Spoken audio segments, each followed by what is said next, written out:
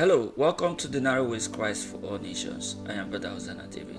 Today we're talking about Jesus, the head of all principality and power. We talked about who is in charge of this world, God or the devil.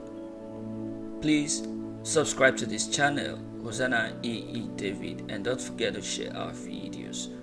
You can visit our website, hosannadavid.com. May the Lord bless you as you watch this video and share our videos. So let's look at the text for today. Colossians chapter 1, 12 to 20. Give thanks unto the Father, which had made us meet to be partakers of the inheritance of the saints in light, who had delivered us from the power of darkness and had translated us into the kingdom of his dear Son, in whom we have redemption through his blood, even the forgiveness of sins, who is the image of the invisible God, the firstborn of every creature. For by him were all things created, that whether they be thrones or dominions or principalities or powers, all things were created by him. 17. And he is before all things, and by him all things consist. And he is the head of the body, the church, who is in the beginning, the firstborn from the dead, that in all things he might have the preeminence. For it pleased the Father that in him should all fullness dwell. Please mark that. For it pleased the Father that in him should all fullness dwell, and having made peace through the blood of his cross, by him to reconcile all things unto himself. By him I say, whether they be things in heaven or things in earth. Now let's jump to chapter 2, 9 and 10. Colossians chapter 2, verses 9 and 10. For in him dwelleth all the fullness of the Godhead bodily, and ye are complete in him, which is a head of all principality and power. Let us pray. O Lord our God, we ask that you explain your word to us. Let us know the truth. Many people are living in ignorance, and because of their ignorance, they are not taking advantage of their fullness in you, Jesus Christ. In you, we have our fullness.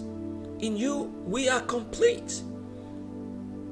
And because you have triumphed, we too are victors over the current battles that we face and over the battles ahead of us. We are victors because we are already seated with Christ in heavenly places. Therefore, Lord, help us to know that you are in charge, that no matter what happens in the world, you are the head of all principalities and powers. Thank you, Lord. In Jesus Christ's name we pray.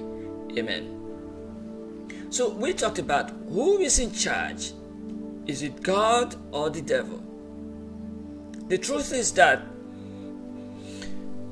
the whole earth is a footstool of God, the world and everything that dwells therein. The earth is the Lord's, and the fullness thereof, the world and all that dwell therein. For he founded it upon the seas, and established it upon the waters. God is in charge. But why is it that it seems like Satan is in charge? He is in control of a lot of things, except the church. Yes, it is like that because men whom God handed over the world to failed. And not just that too. When Jesus Christ came and took over the authority from the devil, took the dominion from him, not everybody has accepted him. A lot of people today have not yet come to acknowledge the truth. They fail to recognize the one that has conquered the devil. So because of that, they are still subject to the power of the prince of the darkness of this world. Before you can have authority, you have to identify with the source of the authority, which is what I actually talked about, I think about 3 weeks ago. Submit to God, resist the devil. Before you can resist the devil, you must first of all submit to God. A lot of people want to resist the devil, but they don't want to submit to the law of Christ. They don't want to submit to God. You can't be a rebel against the kingdom and you go in the name of that kingdom to fight against the opposing kingdom. It is impossible. John chapter 1 verse 12. Let me start from verse 11 because this is very important. He came, okay, verse 10. John 1:10 following.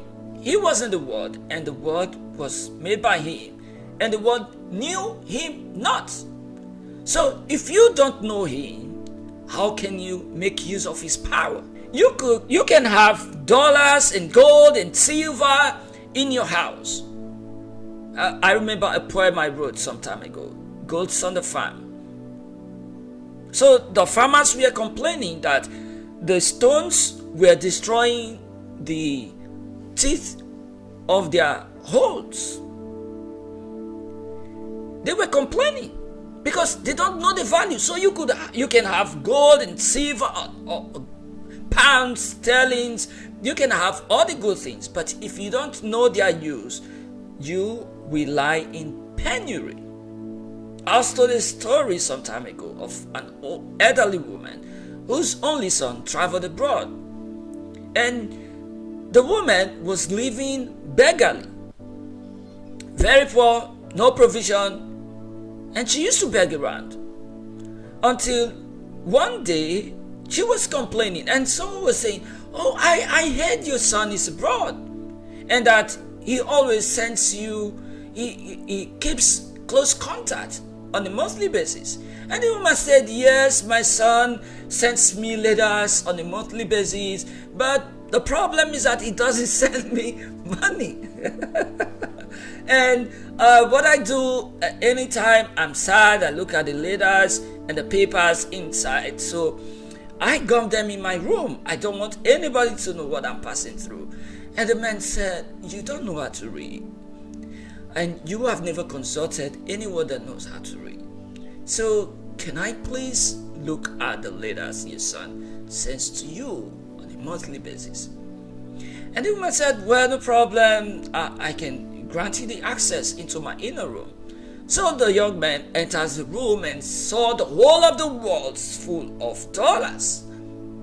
So this woman had been receiving money, but she gums them, she sticks them on the wall. And she had been begging. This is how a lot of people are living. They don't even know the one that has triumphed. A lot of people don't even know the power in the name of Jesus Christ. And they are living wretched lives in the spirit. Verse 11, John 1:11. He came unto his own, and his own received him not. If you go to Israel today, you have few Christians compared to far Africa who receive him. Verse 12. But as many as received him, to them gave he power to become the sons of God, even to them that believe in his name, which were born not of blood, not of the will of the flesh, not of the will of man, but of God. So you can't use the power of God if you are not empowered by Him, or you will end up, if you do, you will end up like the 7 sons of Sceva. Jesus is the head of all principalities and powers. The fact that we see the devil roam up and down doesn't mean that he is in charge. He is not in charge. I want us to read this passage, this Revelation chapter 12. Revelation chapter 12, 9 to 12. And the great dragon was cast out, that old serpent called the devil and Satan, which deceived the whole world. He was cast out into the earth, and his angels were cast out with him. Let me ask you a question. If he was the power that cast him out of heaven, can't that power cast him out of the world? Very much well. That same power can cast him out of the world and cast him directly into the fire of hell. But God didn't do that. God had His own wisdom. In His own wisdom, He cast him to the earth so that He can fill up His cup of iniquity. So that when God judges him, the justice of God will be very, very plain to everyone. He created a kingdom, a faction out of God's kingdom, and rebelled at the highest level. He carried out trafficking in heaven, politics in heaven, and accused God, the holy God of heaven and earth, of injustice. Let's continue with this passage. Remember, his angels were cast out with him. Only a few of those angels were put in chains because they left their area of habitation. They left their habitation. Verse 10, Revelation 12, 10. And I heard a loud voice saying in heaven, now is come salvation and strength and the kingdom of our God and the power of his Christ. For the accuser of our brethren is cast down, which accused them before our God day and night. And they overcame him by the blood of the Lamb and by the word of their testimony, and they loved not their lives unto the death. Because Jesus is the head of all principalities and powers, because his blood is the blood of the new covenant, the last testament. They overcame him by the word of their testimony and by the blood of the Lamb, the Lamb of God that was slain from the beginning of the world. How much do you know about the position of Christ? How much do you know about your position in Christ? I remember someone in my family some years ago. He used to call me. So then I used to leave my phone on 24 hours. Especially in the night, I was never used to switching off my phone. Then I had less engagements too, in ministry. Sometimes he would call me and tell me, oh, witches are oppressing me, demons are oppressing me, please pray for me. Sometimes I would be praying and be sleeping off. And then in the morning, I would call him, maybe when I see the call history, and I would call him and say, oh, you called me in the night? He said, yes. And I prayed with you? He said, yes. Did I pray well? He could say, well, you slept off. Did they still oppress you? And he would say, no. One day he asked me, why is it that sometimes you don't even pray well and you will feel sleepy and the prayers still work? Sometimes I would pray and sweat and pray fervently with all my strength, and the next minute they even press me the more. They oppress me the more. Why? I told him it's simple. It's not because I'm special. You have to stay away from sin. You be in Christ. Don't be devoted to your traditions and believe in what your forefathers used to believe in, and you still believe in Christ. No, you can't serve two masters at the same time. Be in Christ. You are entitled to at least one angel as a believer. You are entitled to one full guardian angel, at least one who's supposed to follow you wherever you go to. How many of us are aware that Jesus Christ has the ultimate victory, and that we are seated with Christ in heavenly places? You don't need to beg for protection. You're supposed to command protection. You are entitled to protection. It is a shame for those who drink the blood of Christ to be oppressed every time by demons. How can you be oppressed continually? You that carry Christ inside of you. The Holy Spirit lives in you. You are the temple of God, where God himself dwells through his Spirit. Why is it that demons oppress you every single time, despite you speaking tongues? Ignorance is a disease. Ignorance kills. Ignorance is not an excuse. Please study your Bible. Be a student of the Word of God so that you will not continue to live in ignorance. A lot of us are living in ignorance, and that is why we do some of the things that we do. If you know your position in Christ, you will never, ever reduce yourself to the point of doing some of the things you do. Jesus Christ has won the ultimate victory, and he wants us to reign with him in heavenly places. Let's continue with this. Revelation. Verse 12. Therefore rejoice, ye heavens, and ye that dwell in them. Woe to inhabitants of the earth and of the sea, for the devil is come down to you, having great wrath, because he knoweth that he had but a short time. Now I want to answer a question. Why is it that it seems like Satan is winning? If Jesus Christ is the head of all principalities and powers, if he's the head of all kingdoms, why is it that Satan seems to be winning?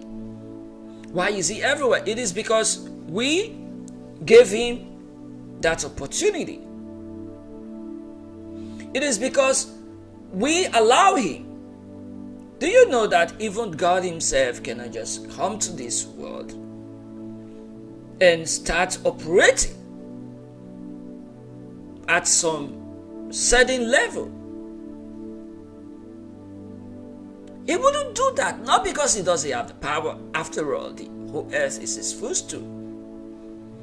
But he doesn't do that because he has already handed over this earth to man, and he's not going to go against his nature. He's not going to go against his words. Now, let me read for you Psalm 82, verse 5 following. They know not, neither will they understand. They walk on in darkness. All the foundations of the earth are out of course. Why are they out of course? Because we don't even know the authority we have in Christ. If those who are custodians of the law, those who are to maintain peace and order on earth, are criminals and breakers of the law, then things will be out of course. And what is the result of that ignorance?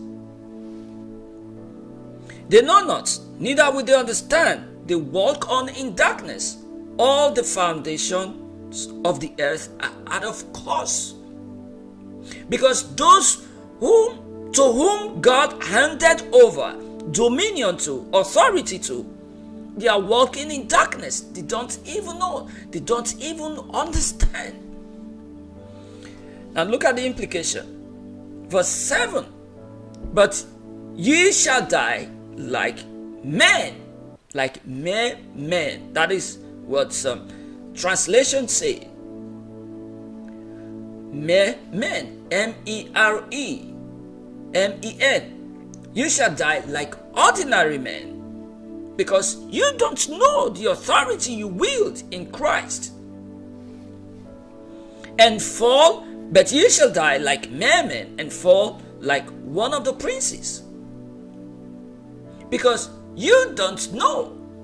Because you don't understand that Jesus Christ is the head of all principalities and powers. I encourage you to listen to the life testimony of evangelist Mrs. Grace Onyejaka. I own the copyright. Volumes 1 and 2. I'm still looking for the volumes 3. There is power in the name of Jesus Christ. Whenever that name is mentioned in the kingdoms of darkness, there is fire, there is chaos, there is trouble, there is liberty. Call that name. Don't live beggarly. Don't live in pity and in fear. Let us look at Philippians chapter 2. Philippians chapter 2, 5 to 11. Let this mind be in you, which was also in Christ Jesus, who being in the form of God, thought it not robbery to be equal with God, but made himself of no reputation, and took upon him the form of a servant, and was made in the likeness of men. And being found in fashion as a man, he humbled himself and became obedient unto death, even the death of the cross. Verse 9. Wherefore God also had highly exalted him, and given him a name which is above every name, a name that is above every single other name,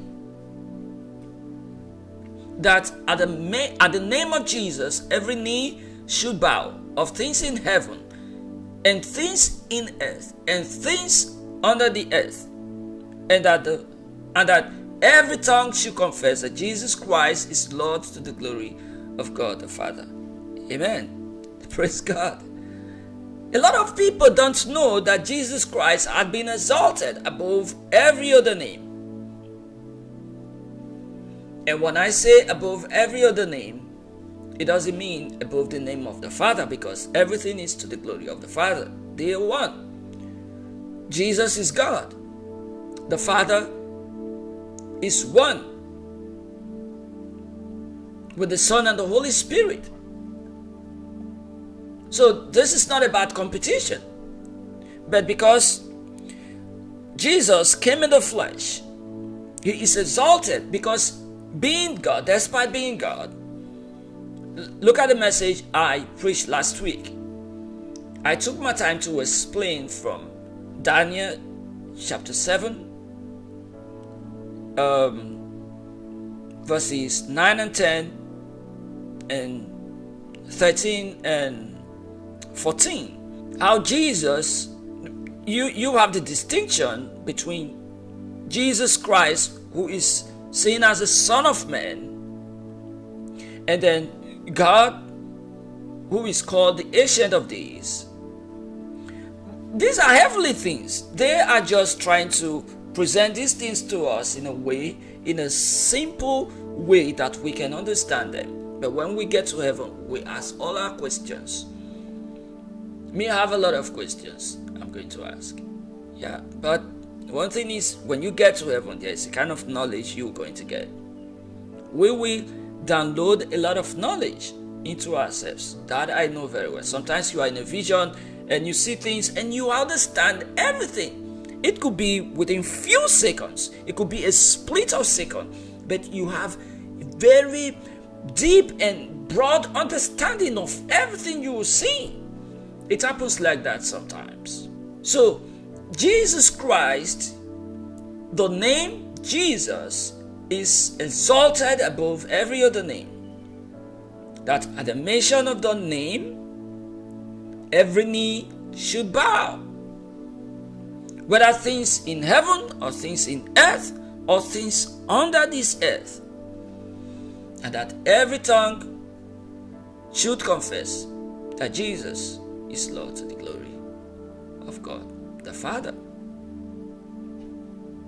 Are you facing oppression? Are you being oppressed by the devil? And you don't want to do anything about it because you feel, oh, the devil is in charge, you don't want to oppose him, oh, God is far away. No, he's not far away. He is in you. For as many as are led by the Spirit of God, they are the sons of God. The Spirit is in you. He lives inside of you. He is the one that's supposed to do the leading every time.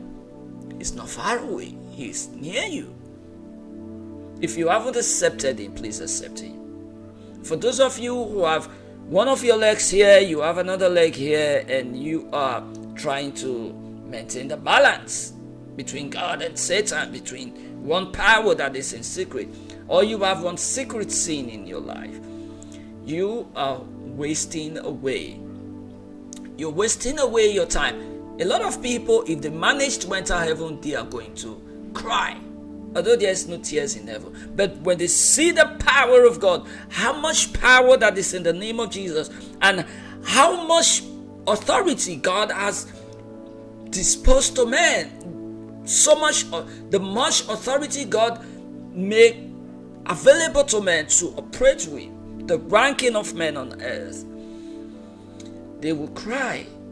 And then they will realize that, oh, I should have cast out this demon. I should have rebuked this devil. I should have rebuked this sickness. I should have done this. I should have done that. Imagine Elijah splitting River Jordan and crossing, walking on dry foot. And also Elisha came and said, where is the God of Elijah? And smack it. It split into two and it walked over. That is a power we have in Christ. How many of us know that we have this power in Christ? Some of us are just suffering in silence because of ignorance. My people perish for lack of knowledge. Let's read this passage. Matthew chapter 28, 18 and 20. Now, after Jesus Christ finished the work of salvation and restoring the kingdom, the lost authority back to men, this is what he said. And Jesus came and spake unto them, saying, all power is given unto me in heaven and in earth. Go ye therefore and teach all nations, baptizing them in the name of the Father and of the Son and of the Holy Ghost, teaching them to observe all things whatsoever I have commanded you. And lo, I am with you always, even unto the end of the world. Amen. So Jesus Christ, having become the firstborn of every creature and the firstborn from the dead, having taken the power and the authority from the devil, he said, now that I have risen from the grave, now that I have taken the power and everything that was stolen from man, stolen from Adam and Eve in the garden, now that I have taken everything that the devil boasted about in Luke chapter 4, that they have been given to me, and to whomsoever I will, I give these things. Now that I have taken everything from him, go ye therefore. Praise God. And on the day of Pentecost, his kingdom, boom, came down with power. If you are not a member of this kingdom, please be a member of this kingdom. Don't languish in spiritual penury, and don't suffer these petty things you suffer. Some of the things we can actually rebuke are some of the things that our ignorance makes us suffer. Let me tell you a funny story. One day I was new to using my Word app, so I was typing. I had some quotes, so I numbered them. There were many, so I made some mistakes, and I wanted to do something. Unfortunately, a lot of the quotes wiped out. I didn't know actually that I'm supposed to undo in my mobile app. I'm supposed to undo my action, and I did not know. So I lost a lot of those quotes, which I have not been able to recover to the day today. And there was nowhere I had written them.